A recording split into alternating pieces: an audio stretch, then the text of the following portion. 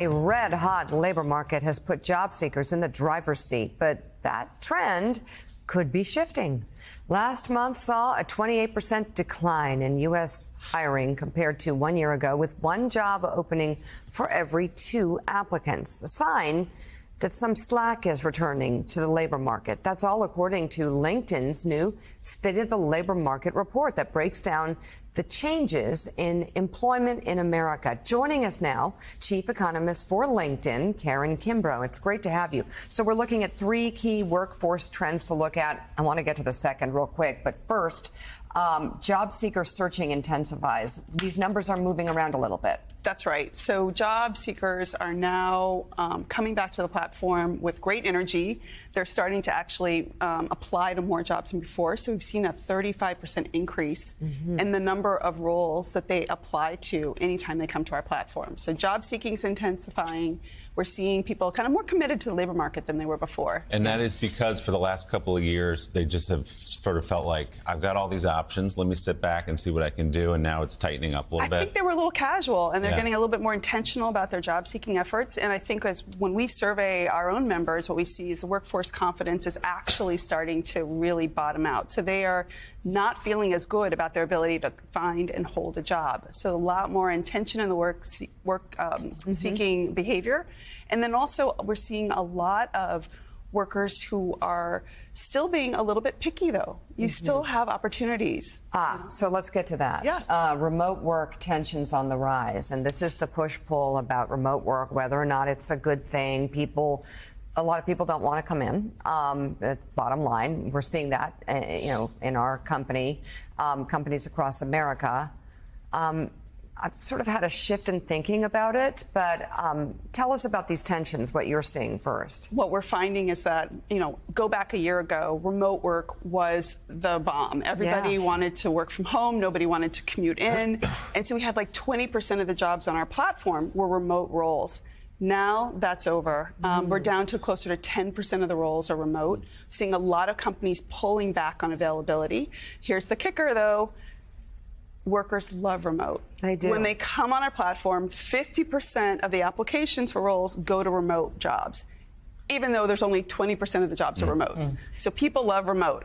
Is there a hybrid option here? Are you seeing that where employers are offering, like, maybe come in for a few days and then be remote the others? Is that great? That's exactly it. So what we're seeing is remote shifting back, and what's taking its place is the hybrid, the 3 days in, 2 days at home. The full-time job, 5 days in the office, that's kind of flatlining. We're not seeing a lot of momentum there. The employers want it, but the workers don't.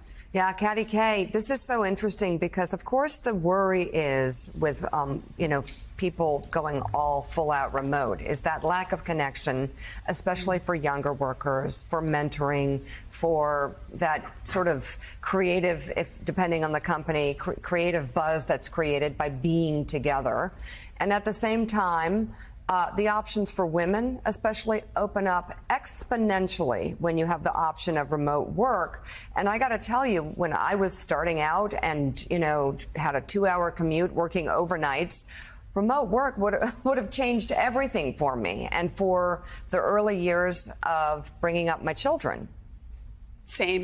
Sorry to jump in. Go ahead. Totally. I mean, we spent years, didn't we, as working mothers, begging our employers to let us work from home 1 day a week and being treated like we were sort of pariahs or skivers who were going to just sit at home and watch videos on the sofa. Well, I think that stigma has gone, thank God, and COVID precipitated it. And it's interesting to see that actually even in-office work is really only 3 days a week. I mean, if somebody had said to me 5 years ago that working in the office was going to mean working in the office only 3 days a week, I would have said they were just, smoking something, because that seemed impossible. But I wonder what it does for women too, though. If women are working from home more, and they are the ones that want remote work the most, but men are going back into the office, doesn't that produce some lack of opportunities for women? That worries me a bit, that it's the men, and that's what the numbers are showing us. I don't know if you find this too, Kimberly, that the numbers are showing that men are going back to work, but women tend to be the ones staying home.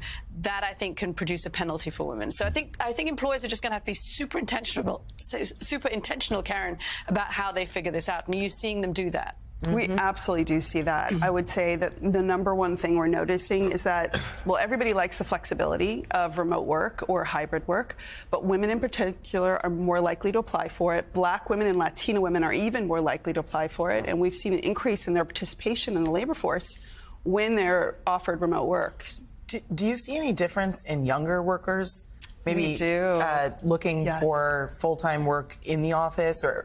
Yes. And have you looked at any numbers of any salary numbers associated with these jobs? Like, what's the differential between jobs that are remote?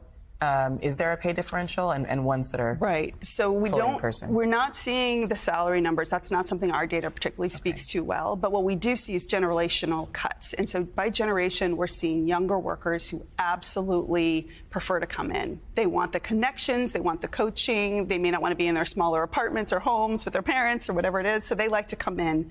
It's the older millennials and younger Gen X who have kids at home and orthodontist appointments and soccer games who want to work from home. As you know, the employment climate, I guess a couple of summers ago, was help wanted signs everywhere. In the service industry, I remember being out to dinner one time with my teenage daughter, and they're saying, "How old are you? Do you want to work?"